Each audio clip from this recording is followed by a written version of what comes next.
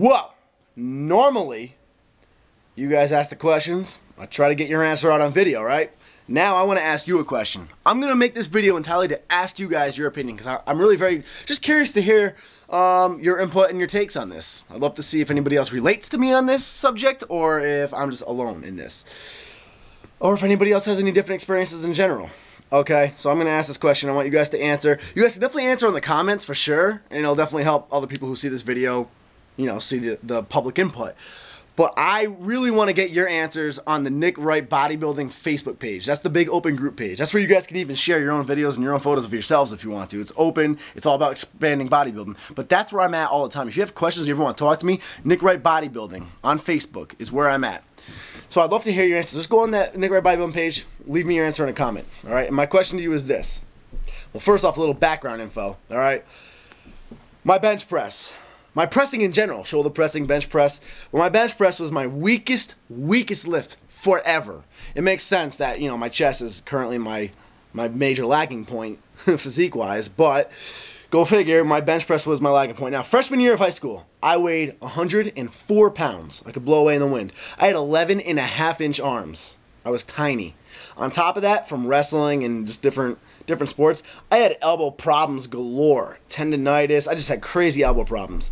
So between just my structure, obviously my narrow frame, short torso, long arms, in comparison to my body, that's going to set me up for a weak bench as it is. Anybody with my build is going to have weaker pressing movements. I'm pretty strong in all the pulling movements. I have a really strong, you know, barbell row. My deadlift's strong. My squat's strong. So if you have my build, you'll probably be strong in your pulling areas, but your pressing movements may be a little bit weaker. Anyway, my bench press was ridiculously weak. I'm talking kids in freshman year, first time ever bench pressing, were maxing out at least 25s on the bar, right? Some people were like astounding and put 45s on the bar, and that'd get everybody's head turning like, oh my gosh. Dude, my first time maxing out, 60 pounds. My first time in the gym, I put 10 on either side of the bar. That's like 65 pounds. And that was like a halfway down, crooked on the way up, barely making it, 1 rep max. 65 pounds. Needless to say, I did every muscle group in the school weight room except for chest. Forget that. So, as the years progressed, kids shot up. They just practiced their bench press and their numbers went right up, right? Sophomore year, the kids that started off with 95 were jumping right into 135 and going up to 155. And, you know, people just progressing fast. A year later, 15 years old, right? I've been doing this for a year. I've even stepped on stage already at this point. My squat went all the way up to 315. But my bench press, a year later, I was maxing out 105. Sloppy as can be. My bench press was so weak.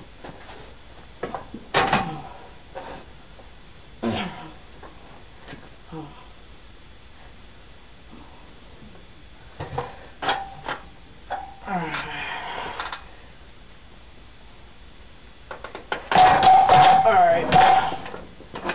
I was only halfway. Whatever, try it again. Stayed not doing chest in the weight room. Save that for at home. Alright, the following year, my junior year, 16 years old. 2 years of training, 2 competitions under my belt. Big lifts, big rows. People were starting to notice I was filling out a little bit. I finally max out 115. I get the 35s in the bar for the first time. That was big because the 35s were like the big plates. And I maxed it out for one sloppy rep before Thanksgiving break. By the end of my junior year, I think I maxed out. Finally got to like, I broke that 140 pound mark for my body weight, and that was huge to me. You know, because I was like that 104, 105, 10. I was in the 10 range forever. And then I finally hit that 140 mark, and that was just big. That was like, whoa. And people noticed I started filling out. And I finally hit that 205 mark. And it was sloppy. I don't even think I went all the way down. But it was sloppy, but I did it. 205, 210. And then by senior year, you know, I finally got the 2 plates on either side, 225. And from there, my strength started going up normally. Well, now my bench press is plenty strong. My bench press is, I could throw that up there with my regular lifts. I could say my bench press is my strong lift, really, and nobody would know the difference. You know, I'm bench pressing, I came just shy of 345 this year in my off season at 190 pounds. That's not a bad bench press for, you know, being 19, 20 years old, all natural. I think I was 20. It's 20 years old. You know, and it's right up there with the rest of my lifts. My squat, you know, my barbell row, my deadlift. Anyway, my question for you, it's getting there. Now I'm dieting. alright? And I cut. Obviously, I went on a calorie deficit, dropped my numbers down, and I dropped weight. Now, most of the strength loss you get when you cut is mental. A lot of people psych themselves into believing it. You're not going to lose that much strength. But when you lose weight, especially if you were heavier before and you shift into a weight loss in a decent amount of time, you're going to lose some strength. It's inevitable. Now, check this out. This was me bench pressing just a few months ago before I started dieting, weighing 190 pounds in the off season. Fresh like taking bitch, we tryna lose a little money tonight. I'm on top of the stage, but under the lights, we invading your crib and fucking your wife. So have a bowl, no sports, no spoil, and popping champagne, going sprayed on the honest. Sandwiches and turquoise beans, to sleep, here and leave our jeans.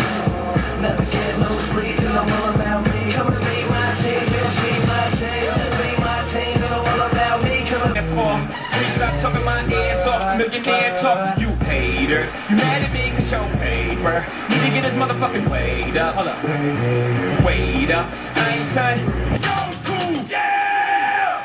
This nigga got the best of me, yeah! This nigga. Well, now I'm down to 171 pounds after about 6 or 7 weeks of dieting.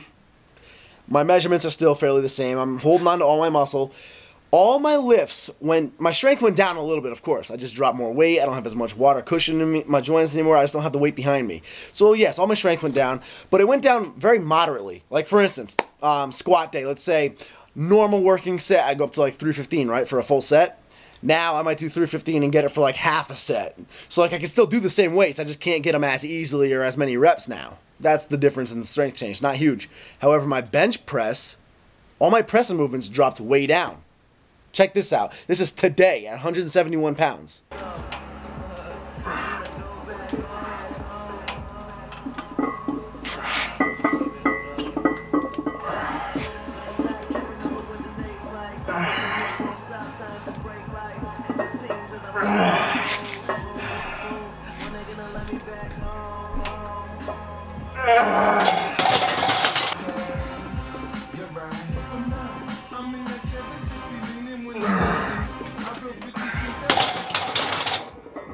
$275 felt like $325 to me now.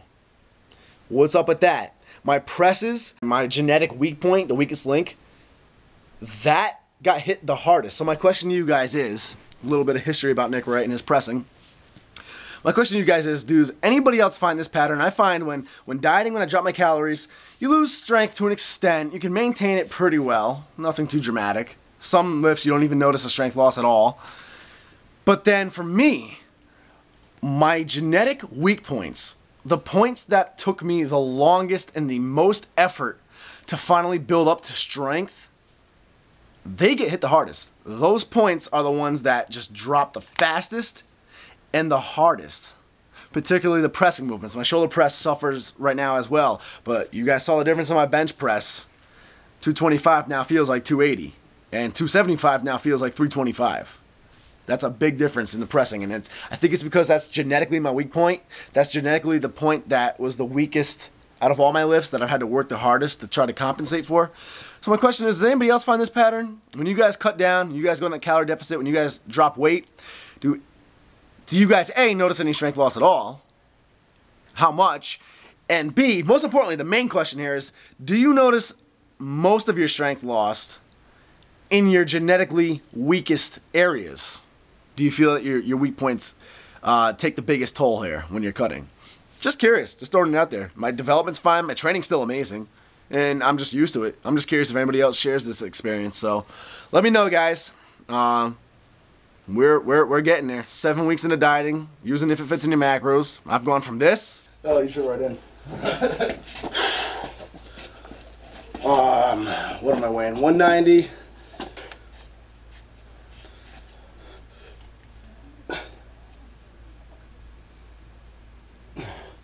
Trying to get.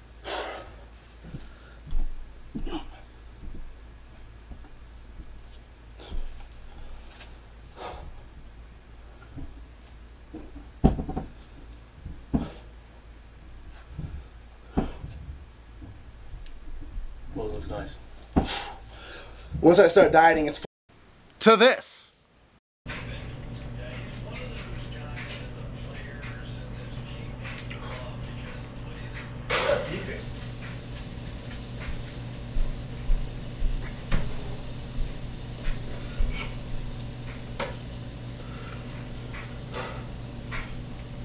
said beeping.